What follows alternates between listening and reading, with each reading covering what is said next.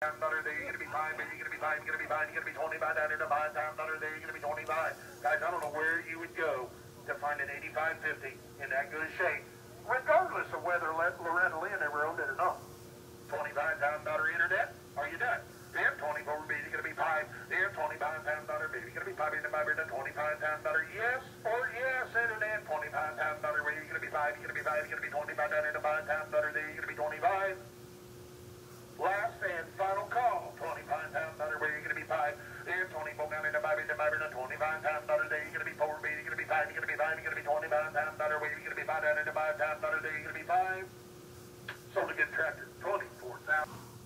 Machinery Pete here, folks. Big thank you to Ross Shepard with Stanky Tractor Sales in Eaton, Ohio for sending us that cell phone video of the Allis Chalmers 8550 selling yesterday on the Eaton, Ohio auction, which was actually the first annual Stanky Tractor Sales consignment auction.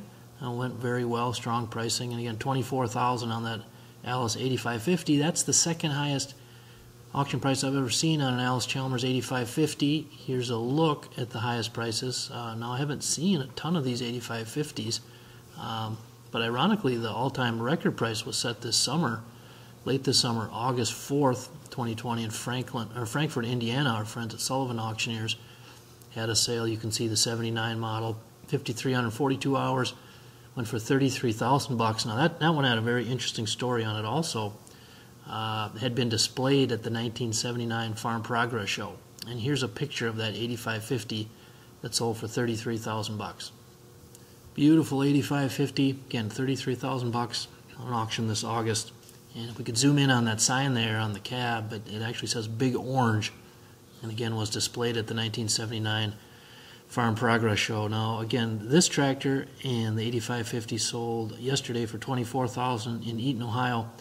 Good examples of how these kind of, I'll call them vintage, but 1960s, 70s, early 80s four-wheel drive tractors that you don't see that many of out there. The value on the nice ones has really gone up. Sullivan Auctioneers, who sold this one for $33,000 in August, of course sold those rare international four-wheel drive tractors a couple years ago. Well, actually they sold the 7588. There were only two made. I think it brought $151,000, just amazing. And I think within that year prior, there had been record prices on the international 7388 and the 7788 up in Manitoba on an auction. And if you follow Meekum's auction, of course, they've set records on the John Deere 8020.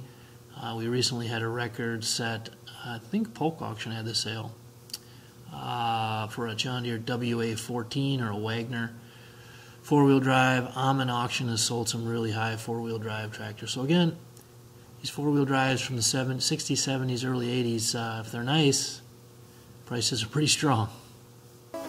Your next piece of equipment is on MachineryPete.com.